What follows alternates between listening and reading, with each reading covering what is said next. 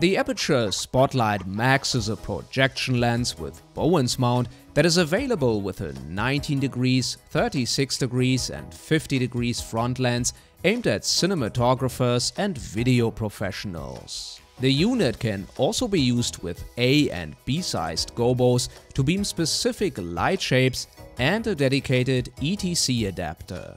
For our tests we used the 19 degrees kit with a Lightstorm 600X Pro bi-color light.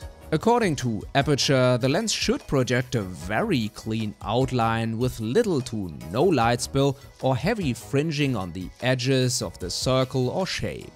Even though we haven't directly compared the Max to similar products from other brands, the results look indeed very pleasing. While there are many reasons to use a spotlight, for our needs on commercial productions, the Gobos are just as useful since they allow for more variation in a scene.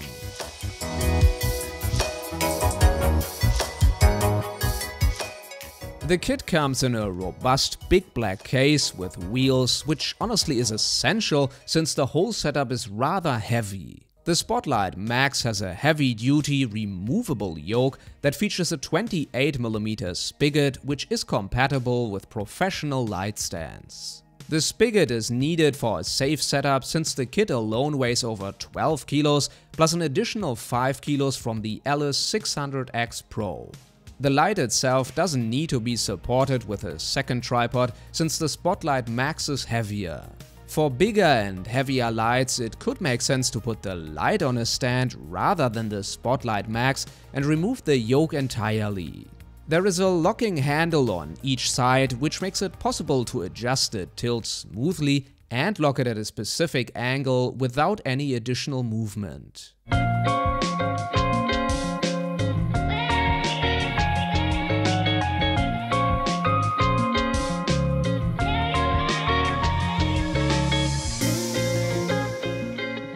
When I first got the Spotlight Max, I wasn't sure if I would be able to use it immediately without a proper introduction, but as it turns out, the setup and operation is rather easy to handle even for a solo operator.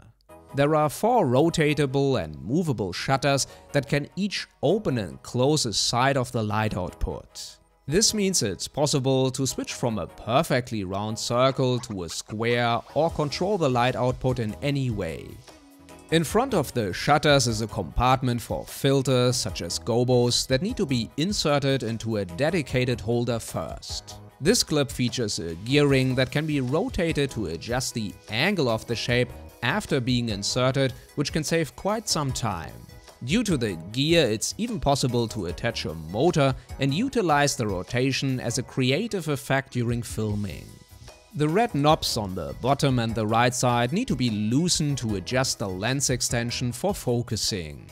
This is the only function that needs some time to adjust since precise focus is essential and one of the main reasons to consider using this device.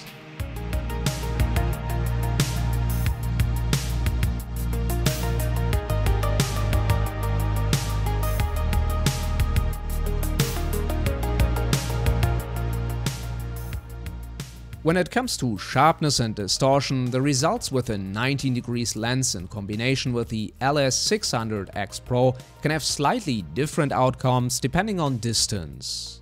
The overall sharpness is well maintained with some green and magenta fringing towards the edges of the shape. Chromatic aberrations are more noticeable at daylight color temperatures than at very warm Kelvin values. Keep in mind that these are just my observations and there are many variables such as angle, output and of course the light performance. The maximum light output we measured at 5600K at a distance of 5 meters was 3000 lux and 1400 lux when setting the color temperature to 3200K.